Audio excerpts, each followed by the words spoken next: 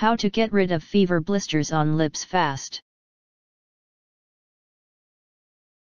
Use milk. Dairy may contain immune gamma globulin, that is a protein that functions being an antibody to create an immune response from the herpes virus. Milk also offers Llysine, which is a vital amino acidity vital for inhibiting those things of arginine amino acidity, to hurry in the cold sore recovery process and stop their outbreak later on. Soak a cotton pad within 2 teaspoons of milk and put it on around the infected area. Leave it for many hours, after wipe it clean using a towel.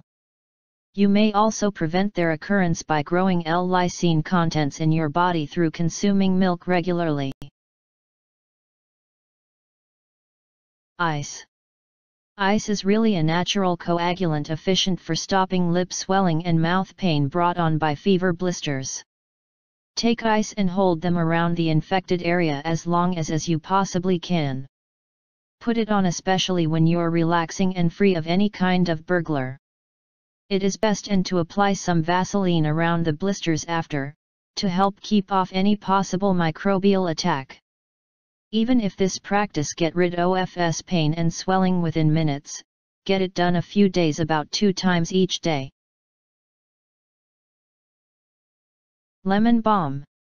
Testimonies from many people who were in the past infected by fever blisters prove that lemon balm works incredibly. This component functions by serving as an anti-herpes simplex viral agent. Just put lemon balm cream around the lip or other infected area, and then any noticeable symptoms is going to be over in an exceedingly small amount of time. Honey.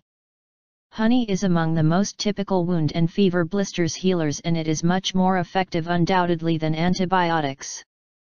Use the honey on the cold sore around 3 times each day. Make certain you simply use raw honey, because the cooked do not contain essential enzymes in sufficient amounts, thus diluting its usefulness.